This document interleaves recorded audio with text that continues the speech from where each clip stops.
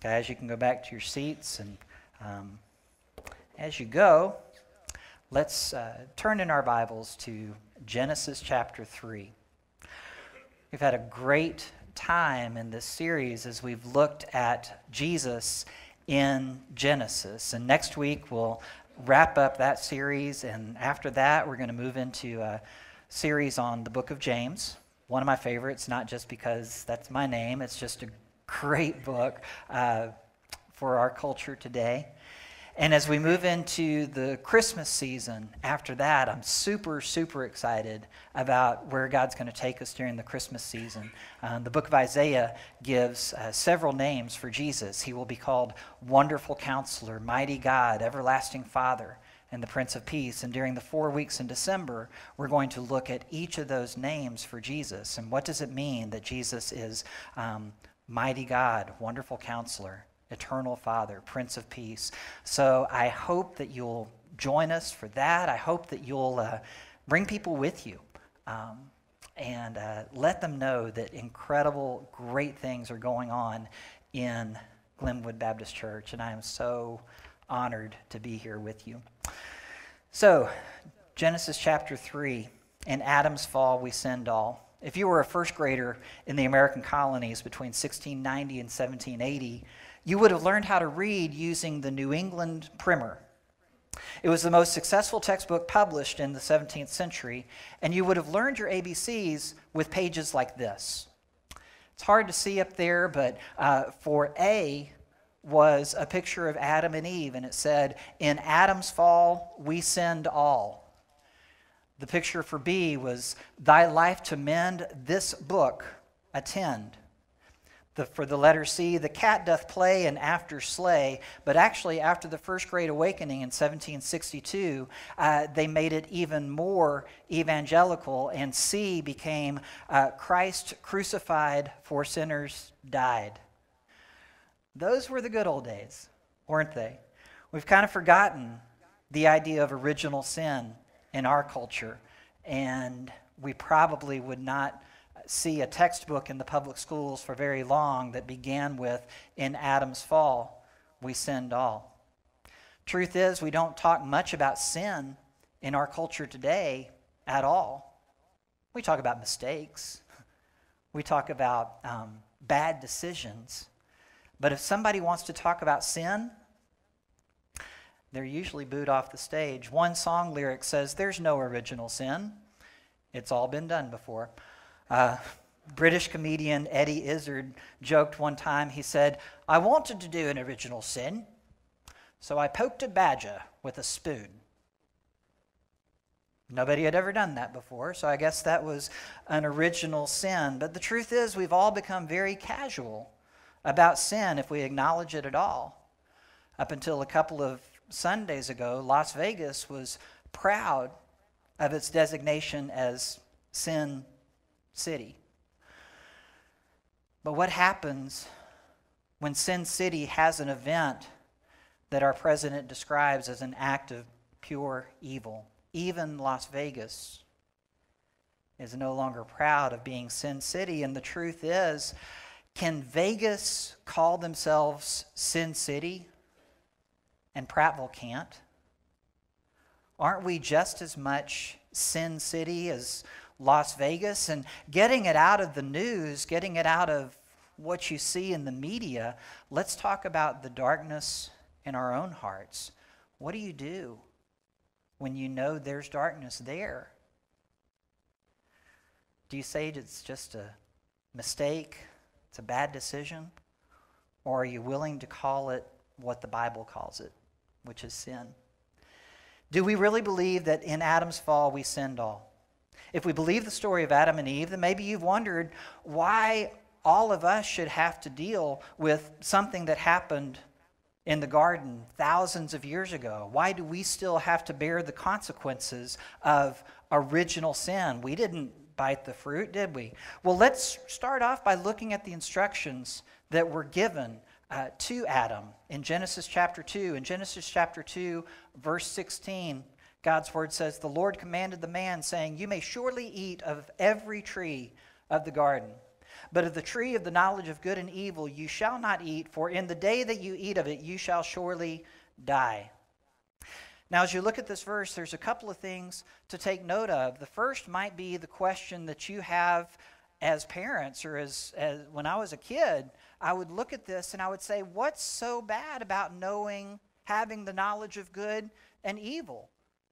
I mean, isn't that a good thing to know the difference between good and evil as a parent? Isn't that what we want for all of our children, to be able to know the difference between right and wrong? Why would God prohibit them from eating of a tree that would give them that knowledge? You ever wonder? Well, understand that in this context, the meaning of knowledge of good and evil isn't about information. It's about determination. You see, God's desire is that human beings would trust Him to be the ultimate authority of what is right and what is wrong. But if Adam eats from this tree, it's going to be a rejection of God's authority to determine right and wrong, and an assumption of having that authority for yourself, to assume your role as the final say on morality. And so the moral relativism that we face in the 21st century, of everybody saying, well, what's right for you may not be right for me, and nobody's right and nobody's wrong, you all get to decide that for yourselves, that's not really anything new. That is the original sin. And here's what I want you to notice, the second thing in this context, and it's so important for what we're going to talk about in a minute. This is Genesis chapter 2. Who did God give the instructions to? Adam, the man, right? Where was Eve during this time? She hadn't been created yet. She is still a rib, okay? So Eve wasn't even on the scene, and that's so important for what's going to happen next. Look at Genesis chapter 3. God's word says, "The serpent was more crafty than any other beast of the field that the Lord God had made. He said to the woman, 'Did God actually say, you shall not eat of any tree in the garden?' And the woman said to the serpent, 'We may eat of the fruit of the trees in the garden, but God said, you shall not eat of the fruit of the tree that is in the midst of the garden, neither shall you touch it, lest you die.' But the serpent said to the woman, 'You will not surely die. For God knows that when you eat of it, your eyes will be opened, and you will be like God, seeing or knowing good and evil.'" I want us to look at the sequence of sin. The first thing that happens is that Satan disputes God's word. First 4 words recorded by the serpent, by Satan, in the Bible. Did God really say? Isn't it interesting that the first 4 words of the Bible establish God's authority? In the beginning, God. The first 4 words of the serpent seek to undermine God's authority. Did God really say? That's what the devil does today. Did God really say you can't do this? Did God really say that if 2 people really love each other, it shouldn't matter what their gender is? Did God really say? Second thing that happens is that we distort God's word. Notice what Mama Eve says. The woman said to the serpent, "We may eat of the fruit of the trees in the garden, but God said, you shall not eat of the fruit of the tree that's in the middle of the garden, neither shall you touch it." Where did God say that? Go back to Genesis 2 and find the place where God says, do not touch it. It's not in there.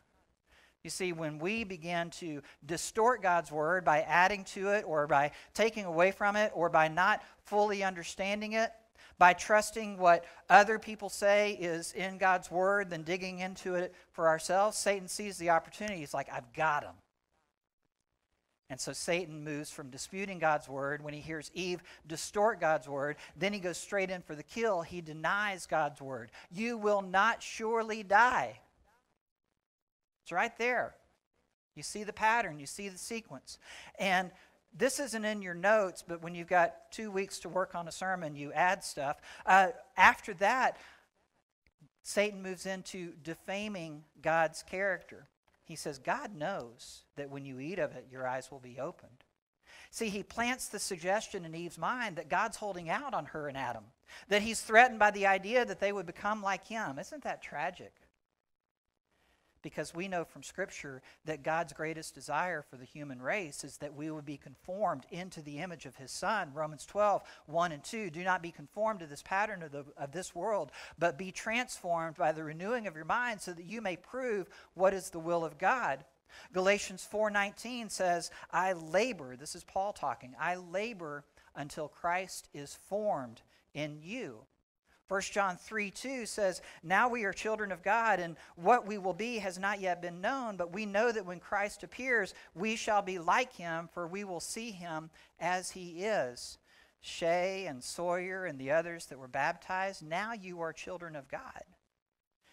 And from this day forward, God is making you more and more into his image. So there's going to come a day when you will be like God, for we will see him as he is. Satan says, God doesn't want you to be like him. God says, yes, I do. That's the whole point, conforming you into the image of my Son. But the serpent tries to make God, the creator of the universe, sound petty. The suggestion, is he really good? Does he really want what is best for you? Should it really be up to him to decide right and wrong for all of us? The implication is that humans should not be the ones to stand in judgment before a holy God, but that humans should sit in judgment of a holy God. And that's where the sin is. We do that today, don't we? I just don't believe that a loving God would really send people to hell just because they've never heard about Jesus. I just don't believe that a loving God would really send 2 Category 5 hurricanes into the same area within 2 weeks of each other. I just really don't believe that a loving God would allow my mom to suffer from cancer. We sit in judgment of God and his character all the time, and it goes back to the garden. So how do we resist this temptation? How do we resist Satan's plan to distort God's word, to dispute God's word, to deny God's word, to defame God's character? We resist temptation by digesting God's word. Psalm 119:11, I've hidden your word in my heart that I might not sin against God. Delilah Vasquez, when we were getting ready for baptism, she was talking about how in Awana she'd memorized how many verses this year, Delilah? You in here? How many? 56. You go, girl. Psalm 119:11, I've hidden your word in my heart that I might not sin against God. When Jesus was tempted by Satan in the wilderness, that's in Matthew 4, you notice that he countered every temptation from Satan. How? With Scripture. Satan said this, Jesus said, it is written. Satan said, do this, Jesus said, it is written. Satan said, bow here, Jesus said, it is written. Worship the Lord your God and serve him alone. 1 Corinthians 10:13 says, no temptation has overtaken us that is not common to man. And God is faithful. He will not let you be tempted beyond your ability, but with the temptation he will provide the way of escape that you may be able to endure it. Students, the way of escape against temptation is to hide God's word in your heart that you might not sin against God. It's not just for cubbies. It's not just for Sparkies. Okay? We all have to hide God's word in our heart. There's so many scriptures that compare God's word to a feast, to food, to drink. Amos 8:11, there's going to come a day when there's a famine of hearing the words of the Lord. Psalm 42, as a deer pants for streams of water, so my soul thirsts for you, the living God. In the Psalms, taste and see that the Lord is good. Psalm 119, 103 and 104, how sweet are your words to my taste, sweeter than honey to my mouth. Through your precepts I get understanding. Therefore I hate every false way. We feast on God's word. We take in God's word. We get so marinated in God's word. We get so dripping wet, saturated with God's word that when we get squeezed, what comes out? God's word. May it be so for Glynwood Baptist Church. I wish it had been that way for Eve, but it wasn't. Verse 6, when the woman saw that the tree was good for food and that it was a delight to the eyes and that the tree was to be desired to make one wise, she took the fruit and ate, and she also gave some to her husband who was with her, and he ate. Sin never looks the way we expect it to, does it? The tree was desirable. It wasn't ugly. It wasn't wormy. It wasn't drought impacted. It was desirable because God created it, and God doesn't make anything ugly. And the devil's never going to make temptation look ugly or sick or scary or damaging. You're never going to see a beer commercial that says you just threw up in a dumpster, it's Miller time.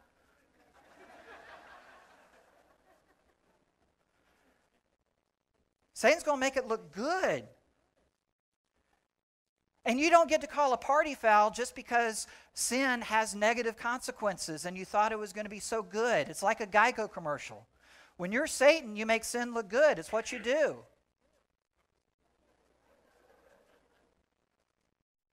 And we like to blame Eve, don't we? We like to think it's her fault that sin came into the world. But do you remember what I asked you to pay attention to when we looked at Genesis 2 in the previous set of scriptures? To whom were the instructions given? Adam. Now, look closely at this verse. While Eve was having a conversation with a talking snake, where was Adam? Right there with her. And he ate. Friends, hear this. The most dangerous creature in the garden that day was not a legless serpent, but a spineless man. The most dangerous creature in the garden that day was not a legless serpent, but a spineless man. Adam heard the instructions from God himself. It was his job to lovingly share that with his wife. Maybe he did. Maybe he didn't. He was right there with her in the garden. And apparently he said nothing. Men, lead your wives. 1 Peter 3:7. Husbands, live with your wives in an understanding way. That's in the King James it says, according to knowledge, showing honor to the woman as the weaker vessel. And it goes on to say, so that your prayers will not be hindered. Men, do you sometimes feel like your prayers are just hitting the ceiling and bouncing off? Maybe you're not leading your wife in an understanding way. Maybe you're not, according to Ephesians 5:25, sanctifying her, cleansing her with the washing of water from the Word. Men, I'm going to thump on you. It is our responsibility to be the spiritual leaders in our household. And if you co-opt that to your wife, you're not leading her. And that goes back to the garden. The most dangerous creature was not the legless serpent, because the Bible says, greater is he that is in me than the one who is in the world. Satan has no power over us that we don't let him get. 1 Peter says, resist the devil. I'm sorry, that's James. Resist the devil and he will flee from you.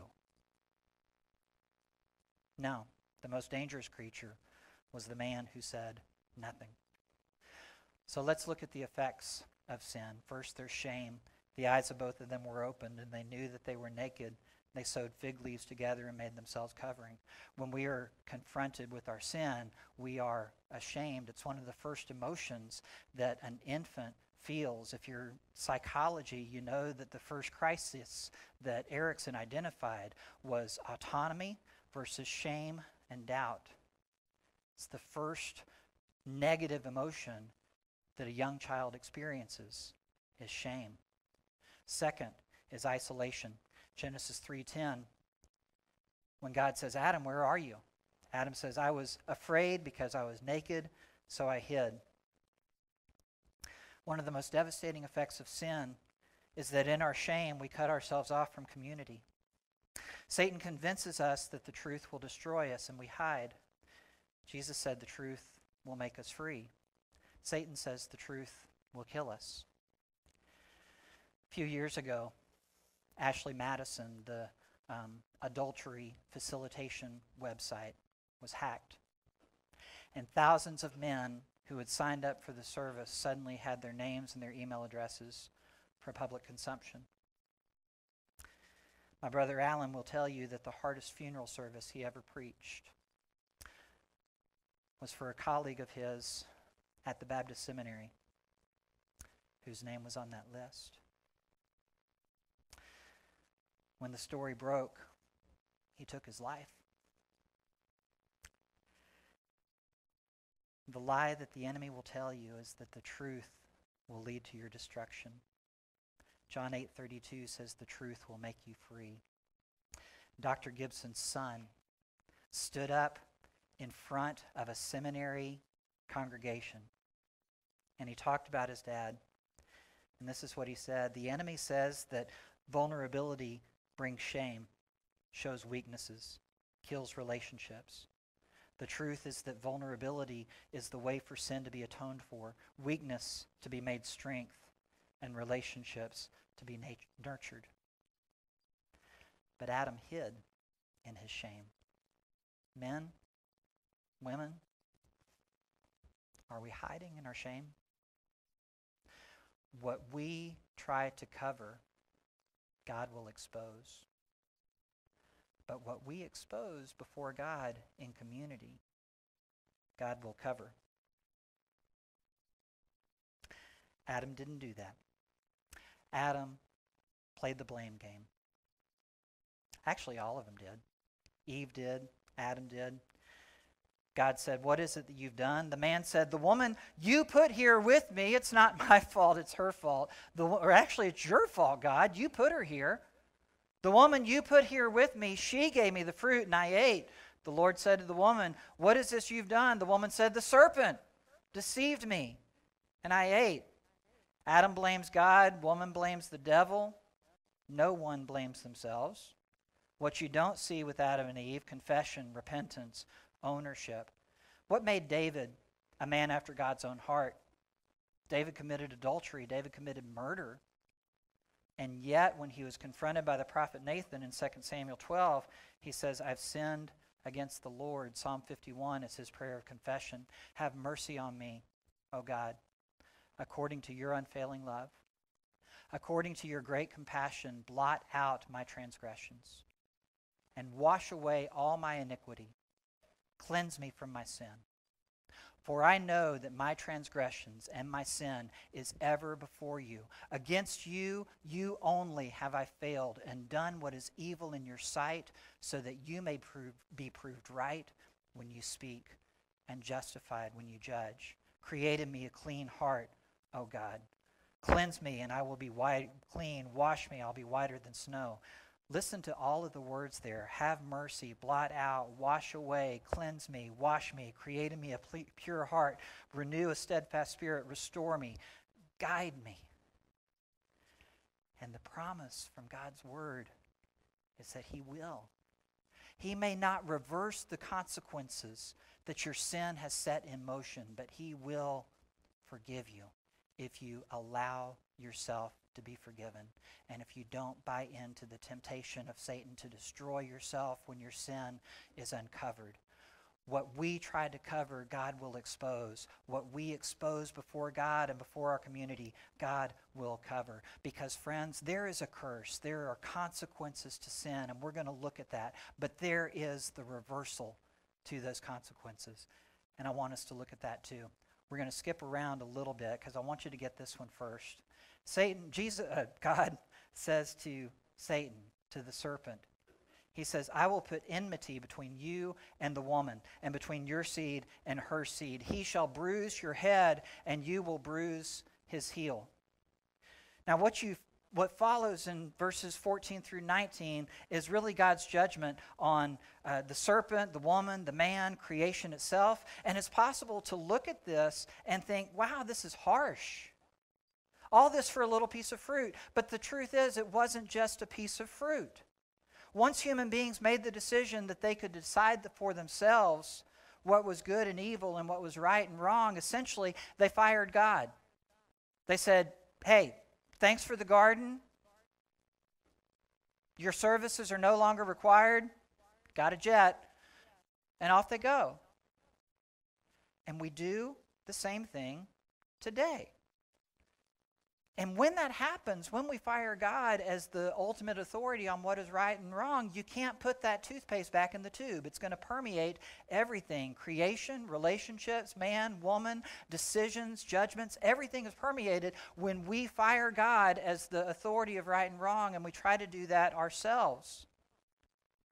Why should we still take the blame for what people did in the garden thousands of years ago? I didn't bite the fruit. Yes, you have. We all have. The Bible says all have sinned and fall short of the glory of God, but truth is you don't need the Bible to tell you that. You know that. You look at your own life and you say, I'm a good person. I was in the Boy Scouts. I was an Eagle Scout. I come to church. I've not broken any laws. I put money in the Salvation Army kettle. I cry at Hallmark movies. I'm a good person. You see what you did there? You said it's up to me to decide that I'm a good person. I don't need the Bible to tell me that my righteousness is as filthy rags. I don't need the Bible to tell me that all have sinned and fall short of the glory of God. I don't need the Bible to tell me that the wages of sin is death. I'm okay. The tree of the knowledge of good and evil, not information, but determination. And we all do that. But here's what God says. See, God began making a way back in Genesis 3 for our sin to be forgiven. We're going to break down the specific parts of the curse that God placed on all of us, but I want us to look first at Genesis 3:15. This is what really smart people who like big words call the proto-evangelium, or the first gospel. The first messianic prophecy is right here in verse 15. I've put it on New King James because of that word seed. Other translations say offspring. But there's over 200 uses of this word seed in the Old Testament. And every time God is talking to someone about their seed, guess what? He's talking to a man. In the Septuagint, the Greek translation of the Old Testament, the word is actually sperma.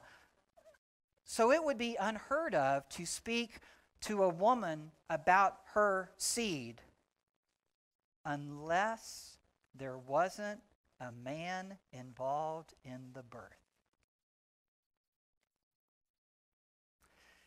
There's been one birth in all of history that was the seed of the woman, and that was Jesus Christ, born of a virgin, born without the inheritance of this sin nature. And so way back at Genesis 3:15, God begins making plans for the redemption of humanity when he says, there's going to be one born that's the seed of the woman. And devil, he's going to crush your head. Because look what happens. You, serpent, you will bruise him on the heel. That's a wound. It's a bad wound. But you can recover from that. Jesus was crucified for the sins of the world. It was a bad wound. By his stripes we are healed. 3 days later, Jesus rose from the dead. It wasn't a fatal wound. But that one whose heel you bruised, he's going to crush your head, devil. He's going to defeat the power of sin and death, and he will crush your head.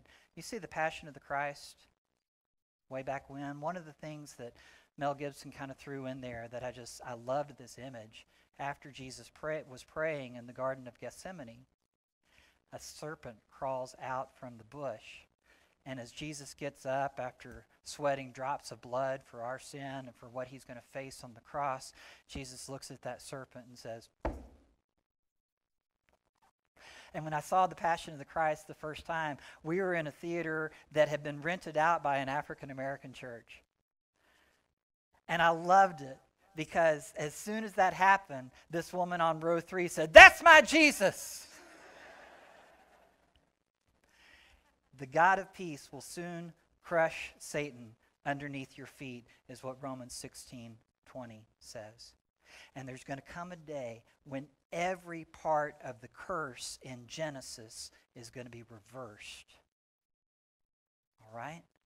quickly, I want us to look at the ways the curse is reversed. In Genesis 3:16, God speaking to the woman says there's going to be pain in childbearing. I'll make your pains very severe. With painful labor, you give birth to children. All the mamas in here going, thanks, Eve, right? But look at what happens in 1 Timothy 2:13 through 15. Paul says that Adam was formed first, then Eve, and Adam was not deceived. Yeah, he was, Paul. But the woman was deceived and became a transgressor. Yet she will be saved through childbearing. This isn't saying that in order to be saved, you got to have kids. What this is saying is that the woman will have a child who will save us from our sins. Pain in childbearing, saved through childbearing. Unfulfilled desire to the woman and a husband's dominion. Verse 16, your desire will be for your husband and he will rule over you. Women are created and designed to be vulnerable, to give more of their love. Men are hardwired to be more analytical, more stoic, less emotional. And the curse is pronounced that there's going to be days when the woman desires the husband and the husband withholds love in an unkind way, in a cruel way, in a manipulative way, and that's part of the curse. But there's going to come a day in Revelation 21 of fulfilled desire, because you're not under your husband's dominion, you're under God's dominion. Revelation 21, I heard a loud voice from the throne saying, the dwelling place of God is with man. He will dwell with them. They will be his people. God himself will be with them as their God. He will wipe away every tear from their eyes, and death will be no more. Neither shall there be mourning, nor crying, nor pain, for the former things have passed away. Then God turns to Adam and he says, there's going to be painful toil for food. We're going to curse the ground, and through painful toil you'll eat food from it all the days of your life. See, sometimes we think that work is a result of the curse. God gave Adam work to do before the fall.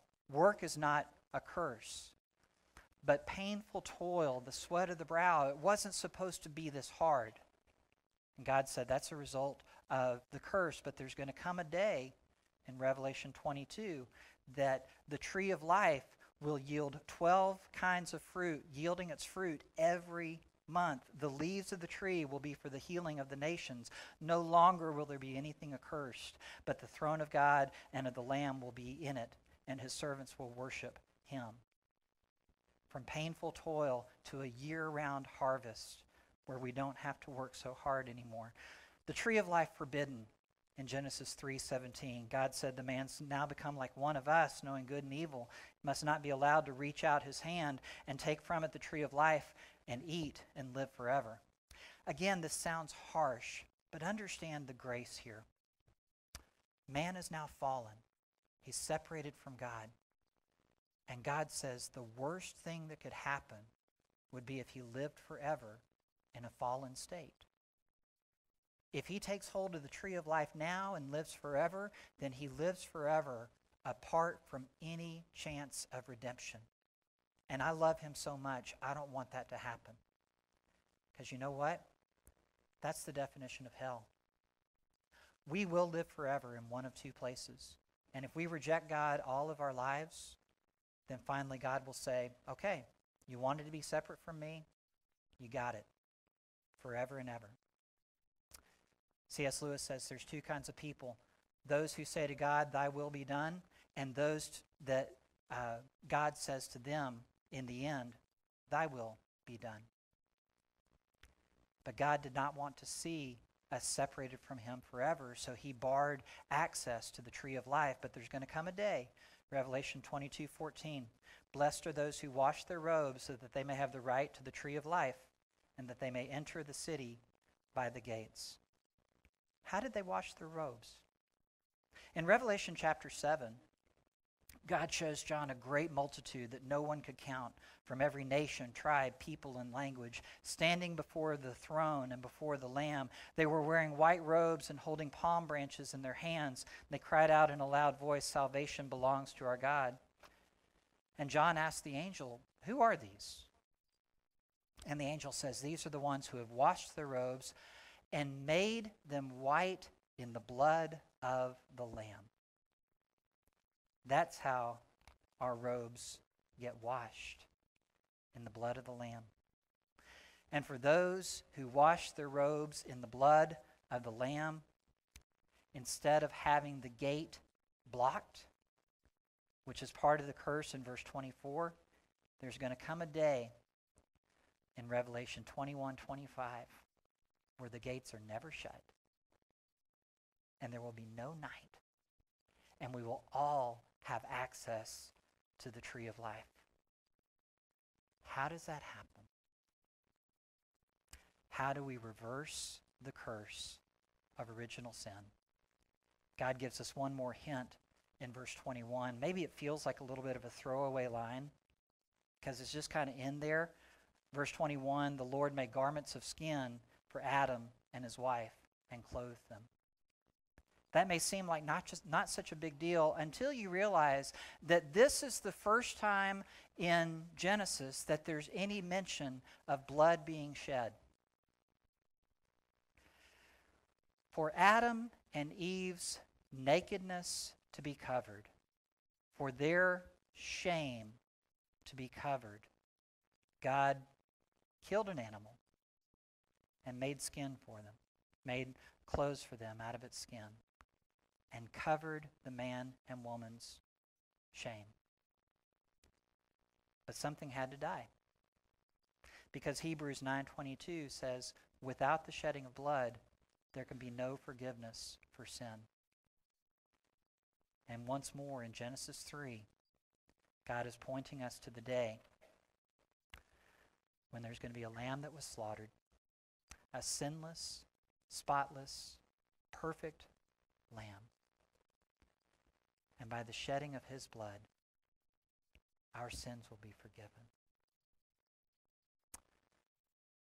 Friends, maybe you came this morning to find out questions about how we were going to respond to what one person might have done. This morning, I want to ask you to respond to what you've done. You don't have to look elsewhere to see the effects of sin in the world. You can look in the mirror. And this morning, the truth that was there for Adam and Eve, the truth that was there for David, is the truth that's here for us. Repent.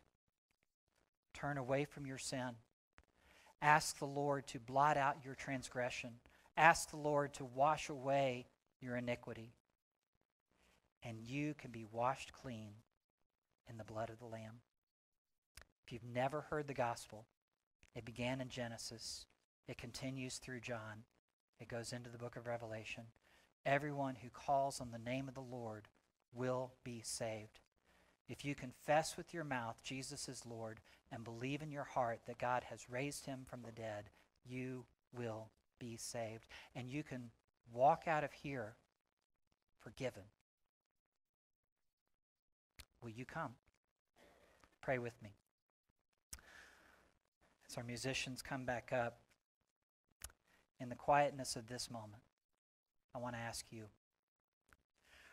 are you washed in the blood of the Lamb, in the precious blood of the Lamb? Because without him, you can do nothing.